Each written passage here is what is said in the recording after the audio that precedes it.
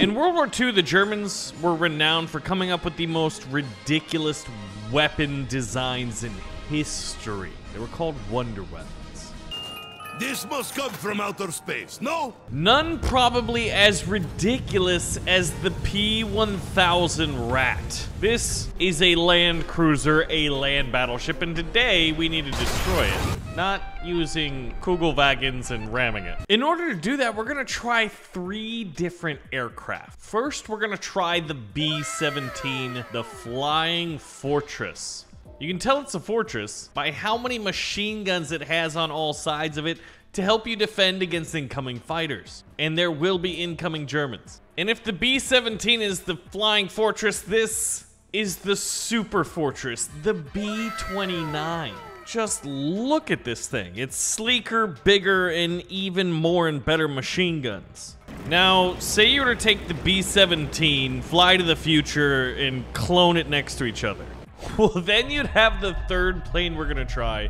This absolute monstrosity with cannons that are literally on it. The machine guns in the front look like you could wipe out a whole battalion of infantry. This thing is truly a flying fortress, and we're gonna be using it. First off, look at how great these skins of these infantry units look. We've got the 101st Airborne, and oh my gosh, sir, what is on your gun?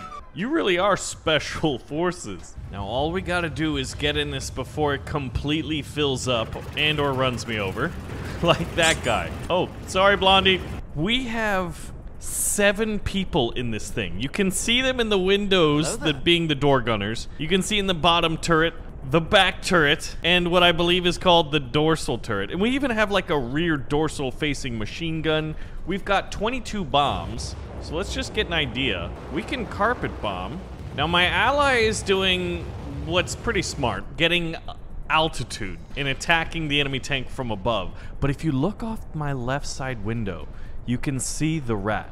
Now remember, this is just the first plane that we're going to try. It's an absolute beast in its own right, the B-17, but the Rat has incredible armor and armament. So we're gonna carpet bomb it and hope for the best. Remember that hope is the strategy.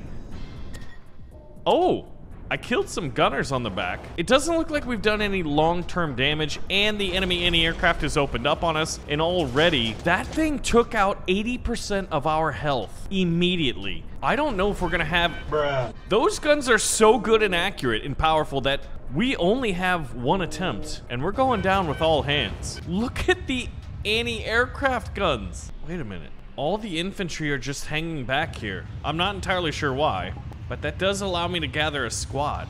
Why aren't they taking the tanks? What is going on with the AI? All aboard. This is a one-way trip. Oh my God, sir, what happened to your arms? All right, the the friendly B-17 is taking off. It looks like we actually have one up in the air right now too. Oh, look at the friendly B-17 just carpet bombing. Someone in my bomber sounds like they're firing a pistol, and I have no idea why. The weak spot is right behind that massive turret. There's sort of like, well, ventilation shafts for the giant multiple engines. All right, right there. You can see the bombs going out. That. Somehow we are doing this on the ground, and I can't get up. We need a hill. This looks like it might be a hill, but we're so low the enemy anti-aircraft can't hit us. I've made a jet ski on the land using a B-17. That is a sentence that just doesn't make sense. Now I see why they're firing the pistol. They're trying to kill me. The Rat is now crossing the river. He's almost halfway here.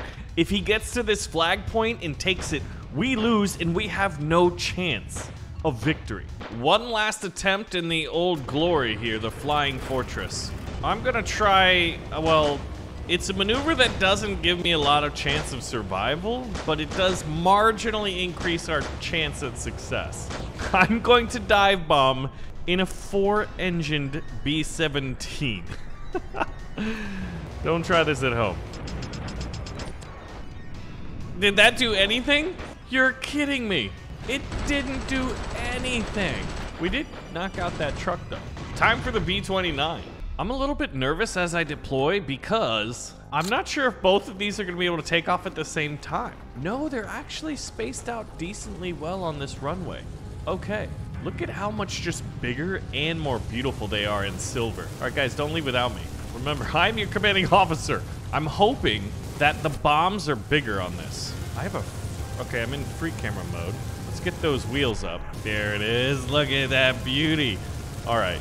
Now, getting an idea for our bombs. They look pretty similar in ordnance size. Oh, look at us strafing with these bottom turrets. All right, there it is, over to our right. You can see all of the Panzers taking to the field. And as long as those anti-aircraft guns don't open up on us now. Oh, we barely survived that bombing run. But I'm not sure if we did much damage, and the enemy anti-aircraft turrets are all over us. We're barely alive. You can see the smoke pouring out of all 4 of our engines as I almost crash us into the river. Let's try this again. All right, come on. Oh, we got so many direct hits on the engine block there. We dropped all 30 bombs. We're about to be toast, aren't we? I'm literally on like 1% health for this thing. This thing is being held up by bubble gum and duct tape, and well, now the bubble gum's on fire and it's in our mouth. Ouch. It's rather apparent that World War II problems require modern solutions. We've got the green and the tan version, and they are looking amazing. Like, look at this. Where do I even get in? I guess here? All right, I'm the pilot now. Oh my gosh. Okay, we've got, wait a minute. There are 16 people in this plane. The B-17 had 7. I forgot how many the B-29 had, but this has 16. More than double what the B-17 has. Look at how many people there are in every single turret.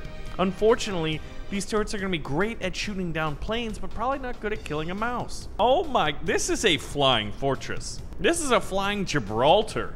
Now, the key here, oh my God, what is this? That's Bombay. Okay. Oh, look at these Bombays. Now, how big is the explosion? Oh, okay. That is a massive bomb. The blast radius looked at least 10 to 20 times bigger than the 100-pounders I think we were dropping. I'm assuming they're 100-pounders because they looked small. Uh-oh. Yeah. I realized first, I need to better understand this aircraft. I know B-17s, I sort of know B-29s. I have no idea about this beast. So we're in the bottom turret. Oh yeah, that's impressive. That's better than M2 Browning 50 cals. So this is like a sideways facing nose turret?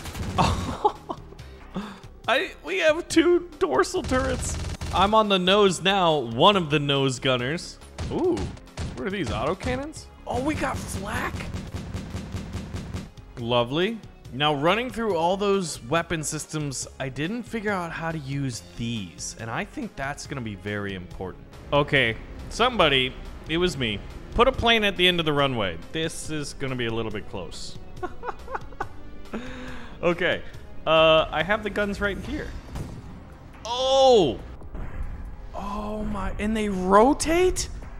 Are you kidding me? This is probably the coolest plane I think I've ever flown in all of Ravenfield. Okay, those bombs are massive. This should work. Now let's add some bots, a lot of them. And the Germans don't have a plane. So we need to go to the workshop and find a BF-109. This one looks decent. We've tried the B-17. We've tried the B-29. Now it's time to try what I'm gonna call just the B-17X2, because it's like 2 of them combined. Now we added some enemy aircraft for the Germans, so we'd have something to shoot down with all of these turrets. I mean, why have a flying fortress if you can't shoot down some planes with it? And we're up, and as long as we don't run into any friends up here, I think we're gonna be fine. I can't wait to see what happens when enemy fighters get close to us. Okay, there it is. There's a flying fortress. Oh, they sound amazing. All right, let's see if we can't get, I need a target or something. We're firing our cannons at the front of the Rat. Oh, this thing can fire incredibly fast. Oh, that thing is tearing us up. What? This thing can die? Oh yeah, that was bad. Maybe I shouldn't have added planes. We're gonna take one of those off. One of the things I didn't do on the last attack run was use my bombs. That's dumb. Let's try bombing the rat. What? Oh, the enemy fighter plane ran into it and just shattered it. Look at all the people falling. Wait a minute, I just realized I think our engines are turboprop engines. Like a mix of propeller and jet. Uh-oh, uh-oh, uh-oh. What is that plane armed with? The worst thing I did today was give the Germans a plane. We're taking it away. Maybe that one's a little overpowered. Let's try this again. The B-17 failed, the B-29 failed, the B-17X2 failed against enemy planes. Right to the left of that 45, yep. I don't want to drop some, oh, he's dropping bombs. Oh, yeah, those are fantastic bombs. Oh, enemy aircraft's opening up. Luckily, my friend is like screening me.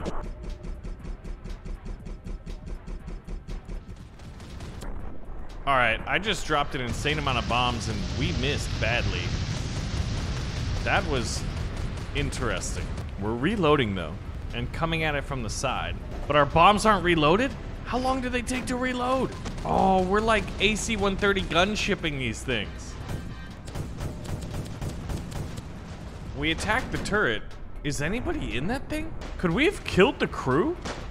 All right, we got the bombs left. Turning this thing is like driving a bus using a banana.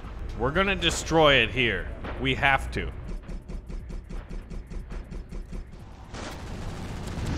Yes!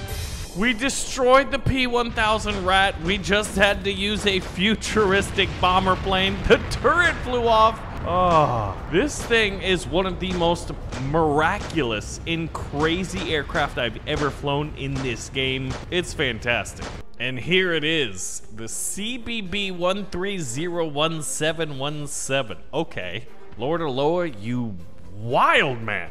So thanks for watching another episode of Ravenfield. Pull the trigger on the like button if you did enjoy the video, and I'll see you guys in the next video. Thanks for watching.